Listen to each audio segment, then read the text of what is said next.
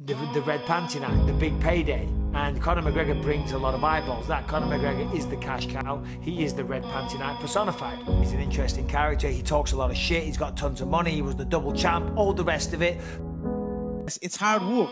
That's it.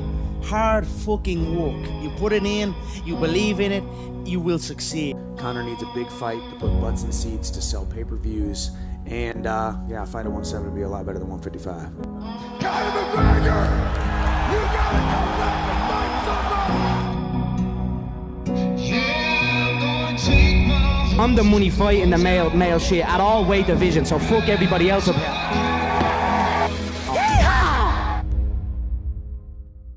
Is this what Michael Chandler does now? Big fights, interesting fights, fun fights. Not contendership championship fights. Michael Chandler, you know, came in the UFC and was he 2-2? But he's never had a boring fight. Chandler is an animal. Look, he's an animal. The killer be killed guy right there. He's not going to quit. There's zero quitting him. You got to take him out. Listen, who doesn't want to see Chandler versus Conor? Raise your hand. Who the hell wouldn't want to see that fight? Michael Chandler, Conor McGregor. That's a fight I'd like to see. These avenues that the fight game has opened up for me, I'm going down them at 100 miles an hour with no breaks and full confidence in what lies ahead. I'm ready to come back. The main event. Conor McGregor. Surprise, surprise. There's a new king in the lightweight division.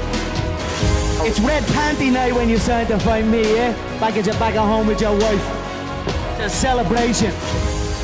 There is not one MMA fan on the planet that doesn't want to see me. You're looking at a fighting veteran. I've came through it all. I've been through it all. I've been on both sides of the world. I've been on the boxing side and I've been on this side. This is the greatest moment in my professional life. Conor McGregor.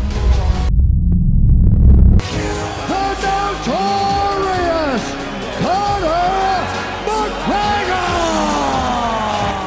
Ladies and gentlemen, how about it? Iron Michael Chandler!